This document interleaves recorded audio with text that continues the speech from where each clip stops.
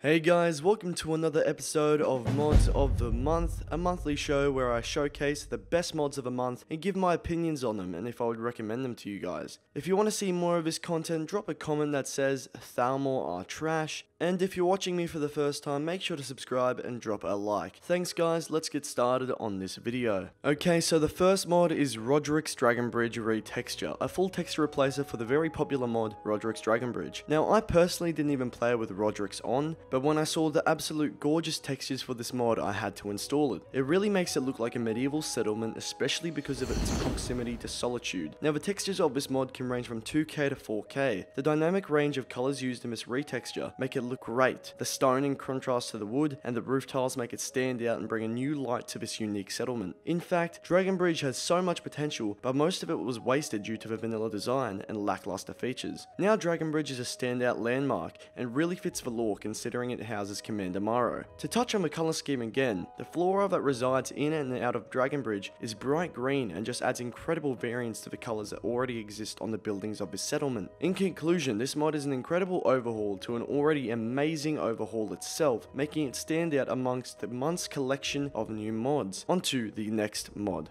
The next mod is a new custom voiced follower mod that introduces a character that I would assume many of you are already familiar with. This is Triss Merigold, a new custom voiced follower that brings the beloved dear darling Triss into the Elder Scrolls universe better than any other mod. I'll start with the new outfit she has on. Her new outfit is incredibly detailed with striking resemblance to The Witcher 3, and I know that's obvious, that is where this mod got its idea from, but the detail on the outfit is amazing considering it is, after all, just a Skyrim mod. Now, if we actually look at the outfit, the difference in color from the leather brown to the bright green, as well as the smaller details like a satchel on her hip, make the mod more immersive, and it stands out compared to Skyrim's vanilla boring outfits and armors. She has over 200 fully voiced lines of dialogue from The Witcher 3, and they fit incredibly well into the game of Skyrim, which is surprising. I usually give some sort of criticism, but I only have one gripe with this mod. I think it would be better if she had a short quest, maybe to find a spell tome or something just to give her some more personality. That being said, she does have a small unmarked romance quest that makes it more interesting than just showing up with an amulet of Mara. Since you guys probably want to hear her voice, here it is.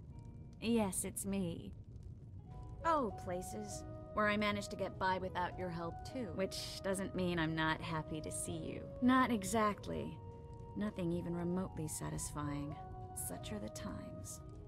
It sounds very immersive if I do say so. She can be found in the Sleeping Giant Inn over at Riverwood. I've pretty much covered the base things from this mod. I recommend doing your own digging and to find out new things since I didn't cover everything. Thanks guys, that's it, onto the next mod. The next mod is a brand new armor mod. This is Spindrift Knight, a brand new full set of 2 armors. This armor mod is already one of my new favorites, not only because of the style, but also because of the immense customizability. The outfits were inspired from the game Genshin Impact. Now I've never played the game myself, I'm not into anime or Japanese media one bit, but I do really like this armor. Now this armor is layered, meaning that different pieces of the armor blend and mesh with each other very well, and like I said before, can make it very customizable. This also means that you don't have to worry about clipping issues, since you can just remove the item of clothing that is giving you those issues. Now this armor is obviously not lore friendly to the game of Skyrim, but perhaps if you want to turn Skyrim into an anime, this mod would be appropriate. Anyway, this mod is an extremely well made mod that just goes to show you that the modding community is still active and lively. And guess what? There's more of this going to be coming out, so get ready for more armor mods and more awesome stuff like this. Anyway, let's move on to the next mod. The next mod I'll be covering is a new gameplay mod that adds an item to your game to fully change your gameplay. This is Skyrim Paraglider. Skyrim Paraglider is an awesome new mod that gives us the opportunity to float around Skyrim with ease. Now I love this mod. It gives me the advantage of not having to fast travel and to take in the scenery. This mod also helps you travel long distances, especially when not being able to fast travel, even though there are no enemies nearby. You complete a short quest to find the paraglider, and afterwards you are completely free to glide wherever you want. This adds a massive gameplay change to your game, and it makes it much more fun, especially since most mods aren't built for flying, and Skyrim itself isn't really built for flying around everywhere. So a couple glitches can occur, but most of all you'll just be having fun gliding wherever you want. Let's move on to the next mod.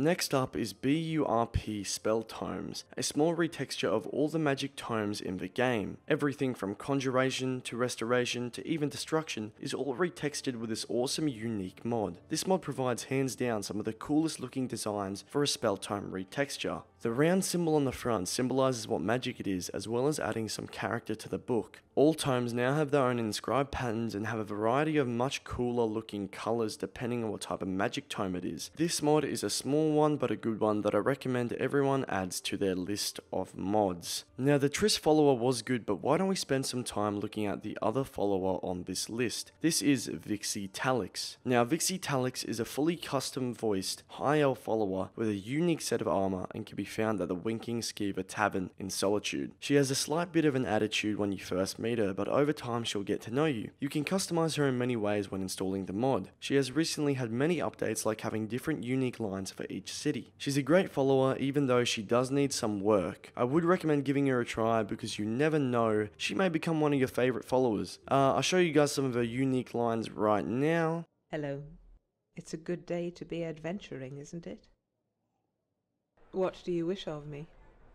As you can see, she has somewhat of a soothing voice, something like a high elf should sound. She's just a great follower in general and really helps with the combat and everything else. She also has more of a romantic side, as she was built as a follower to do some more of that kind of stuff, but you can just use her as a normal follower as well. That's it for this mod, let's move on to the next one. The next mod is Redoran Exile Armor. Now this is one of my favourite armor mods in an extremely long time. Now I'm a massive fan of the culture and history of Morrowind. Dagoth is one of my favourite characters in gaming history, so seeing an awesome and unique piece of armor inspired by the Dunmer culture is making me giddy with joy. Now this armor is for the Dunmer house of Redoran. The Redorans are a highly militaristic, honor-bound house that have been extremely important in Morrowind's history. They fought off the Argonian invaders at the turn of the 4th era and have been warring with the Nords for centuries. This armor reflects the highly unique style of Morrowind's people and culture. The uniqueness of the armor makes it stand out, which is completely compatible with Morrowind, since Morrowind as well stands out among the other provinces, just like this armor stands out among the other sets. It looks amazing, and like I said before, it's one of my favourite sets of all time. The design with the bone mould and the robes and a slight tinge of Japanese style make it all blend together perfectly. This just makes the armor look even cooler, and especially when wandering around Raven Rock and Solstheim in general, you really blend in with the environment. You can imagine yourself as a Redoran house member. I really hope you guys enjoy this mod like I do, and with that being said, let's move on to the next mod. This is the great town of Shor's Stone Enhanced. Like Rodryk's Dragon Bridge retexture, this is a retexture of the great town of Shor's Stone, a mod that overhauls a small town of Shor's Stone to make it more lore friendly and immersive. This mod retextures that mod for the modern times by bringing high quality textures to the game and immersing the player with high quality visuals. This makes Shor's Stone look awesome and helps bring the vitality to this town that before was quite bleak and bland. The town now looks like something that was spoken of in the old Nordic tales mentioned to you by an old grey wanderer, a story of battle and triumph that lingers through the farmhouses of a town named after the best god in the Elder Scrolls. Yes, Shor and also Lord Khan are my favourite gods in the entire Elder Scrolls, and I can't help but be biased to this town. This new design helps to bring some of the old Nordic culture back into Skyrim. The textures used in this retexture help add diversity to the once plain roads, houses, and the town itself. Now it stands as a strong beacon in the Rift, ready to take on the trials and adversity of Skyrim. Small glitches and bugs are present, which is usually the case with these mods, but overall I rate this mod very highly. But go check it out for yourself, it is really cool.